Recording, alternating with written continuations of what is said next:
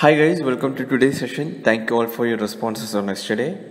And our yesterday's quiz question was, who decides repo rate in India? So it is by RBI under Monetary Policy Committee. This committee decides on repo rate, reverse repo rate, bank rate and cash reserve ratio CRR. So that is the right answer. Now we'll start today's session. First question, which among the following statements are true regarding sodium hypochlorite? Statement 1, it is commonly used as a bleaching agent. Statement 2, it is used to treat skin wounds like cuts or scrapes. Statement 3, it is not recommended to be used on human beings. Select the correct answer using the codes given below. Option A 1 and 2 only, option B 2 and 3 only, option C 1 and 3 only, and option D 1, 2 and 3. So guys, here all the statements are correct. So our answer is option D 1, 2 and 3. Sodium hypochlorite is commonly used as a bleaching agent and also to sanitize swimming pools. As a common bleaching agent, sodium hypochlorite is used for a variety of cleaning and disinfecting purposes.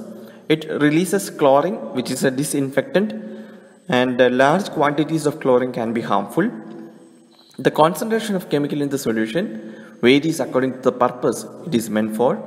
A normal household bleach usually 2 to 10% of sodium hypochlorite solution, and at much lower concentration 0.25 to 0.5%, this chemical is used to treat wounds like cuts or scrapes, and even weaker solution 0.05% is sometimes used as a hand wash. It is corrosive and is meant largely to clean hard surfaces. It is not recommended to be used on human beings, certainly not as a spray or shower. Even 0.05% solution could be harmful for the eyes, and a 1% solution can cause damage to the skin to anyone who comes into contact with it. If it gets into the body, it can cause serious harm to lungs. And this was in news you might have seen in Uttar Pradesh. Migrant workers traveling to their home states or their belongings were sprayed with a disinfectant apparently to sanitize them. And the chemical in the spray was sodium hypochlorite solution. So that was a controversy also. Some idiots must have done this. Anyways, so that is about sodium hypochlorite. We will now move to second question.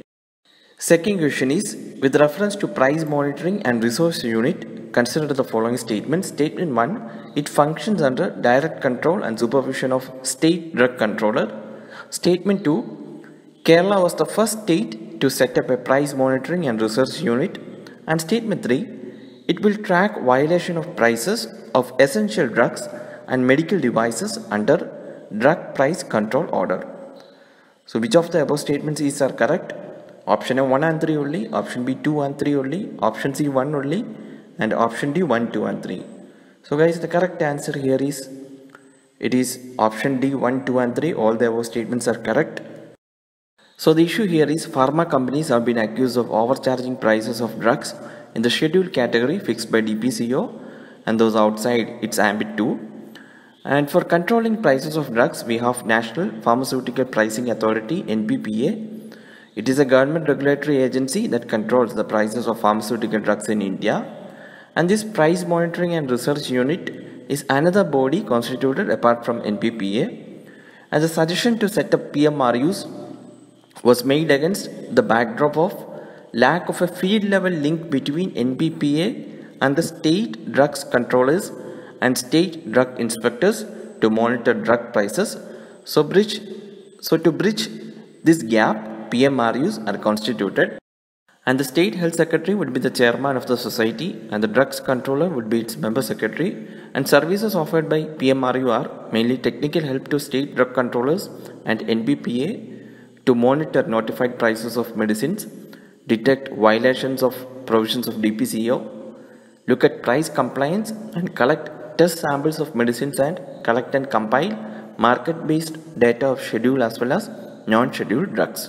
So that are the services by PMRU, and PMRUs have been already set up by NPPA in 11 states such as Kerala, Odisha, Gujarat, Rajasthan, Punjab, Haryana, Nagaland, Tripura, UP, Andhra Pradesh and Mizoram. And recently the 12th one is constituted in UT of Jammu and Kashmir. So that was in news. We'll now move to last question for the day. With reference to geofencing, consider the following statements. Statement 1, it is a virtual perimeter for a real world geographic area. And statement 2, it is accurate up to 10 kilometers. Which of the above statements is correct? Option A 1 only, option B 2 only, option C both 1 and 2, and option D neither 1 nor 2. So guys, the correct answer here is option A 1 only. A geofence is a virtual perimeter for a real world geographical area, and a geofence could be dynamically generated as in a radius around a point location, or a geofence can be a predefined set of boundaries such as school zones or neighborhood boundaries, etc. And the use of geofence is called geofencing. For example, suppose you are one who has to be sit in quarantine. Here your mobile will be used as a tracker and your home will be geofenced. So if you move out of this geofence, then the alert will be sent to authorities. So for tracking COVID-19 patients, government has tested an application that triggers emails and SMS alerts to an authorized government agency if a person has jumped quarantine or escaped from isolation. And this geofencing is accurate by up to 300 meter. Usually this is accurate in that range only, not up to 10 kilometers. So that is the wrong statement. And guys, our today's quiz question is, under which act government seeks to fetch information from telecom companies to track patients using this geofencing technology? So which act is used by the government? Please post your answers in the comment section. So that's all for today, guys. We'll meet tomorrow with another set of questions. Please post your scores also in the comment section. Thank you for watching.